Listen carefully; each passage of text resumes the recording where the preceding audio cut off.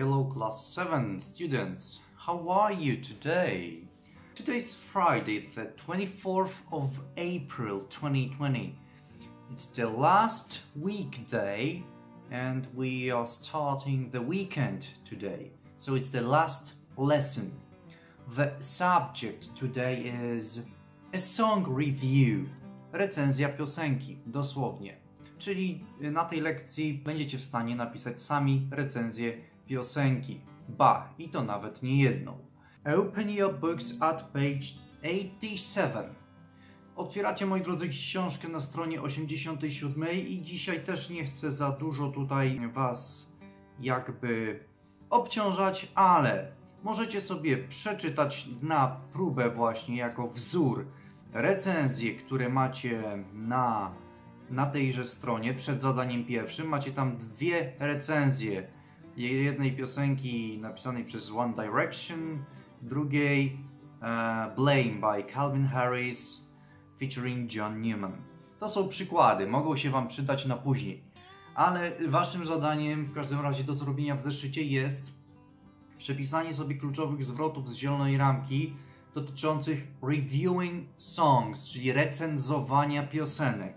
Mogą się wam przydać w waszych recenzjach. Zatem za pomocą wszelkich możliwych środków typu słowniki internetowe i tak dalej tłumaczymy to sobie i w sumie teraz możecie zapauzować filmik, bo tutaj już więcej nic wyjaśniać nie muszę, a przejdę zaraz do wyjaśnienia kolejnego zadania.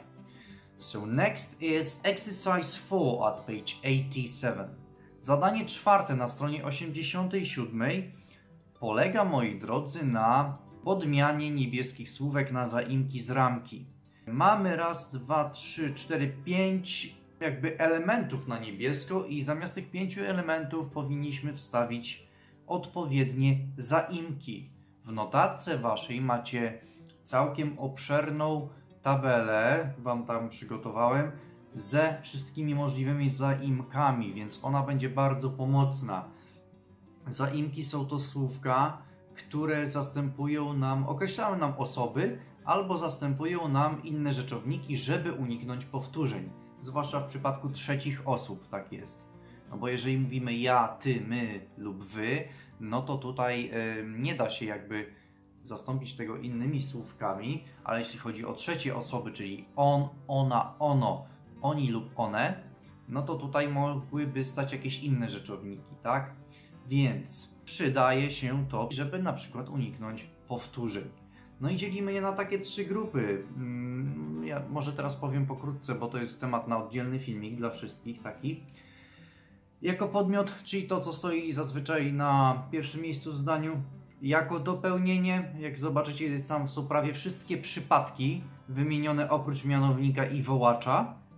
I dzierżawcze, czyli takie, które określają posiadanie. Widzicie, które słówka są na niebiesko zaznaczone, więc łatwiej będzie zlokalizować konkretny zaimek. I razem z tą tabelką sobie proszę ją przepisać i zrobić zadanie czwarte.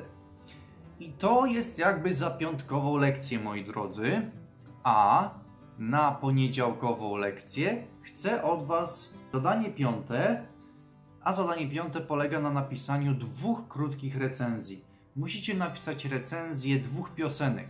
Jednej piosenki, którą lubicie i jednej, której nie lubicie lub niekoniecznie za nią przepadacie. I te wasze recenzje powinny zawierać w sobie odpowiedzi na takie pytania. Kto napisał tą piosenkę i jaki to jest rodzaj muzyki? Co lubisz lub czego nie lubisz w wykonawcy, muzyce bądź nawet w tekście. I te właśnie recenzje będą na poczet jakby naszej poniedziałkowej lekcji. Więc mamy tutaj jakby 2 lekcje w jednym. No i dobrze by było jeszcze, żeby te wasze recenzje zawierały oczywiście zwroty z zadania drugiego, czyli z tych reviewing songs. Na przykład the lyrics are all about, czyli jakby tekst jest o, no to tu już wam powiedziałem, jak to przetłumaczyć, tak? No i dalej mogą się wam po prostu przydać. Tyle, moi drodzy. ode mnie i tutaj właśnie krótko dość jakby w tej lekcji, no najdłużej to może ta tabelka z zaimkami. Jakby były jakieś pytania, to oczywiście możecie pisać śmiało, czy to na grupie, czy w wiadomości prywatnej, ale myślę, że jest w miarę jasno, co macie zrobić, czyli zadanie drugie, tabelka i zadanie czwarte jest na poczet tej lekcji dzisiejszej, a zadanie piąte, czyli napisanie 2 recenzji, będzie zrealizowaniem lekcji poniedziałkowej. So thank you for watching. That's all for this movie. That's all for now. And goodbye. See you next week.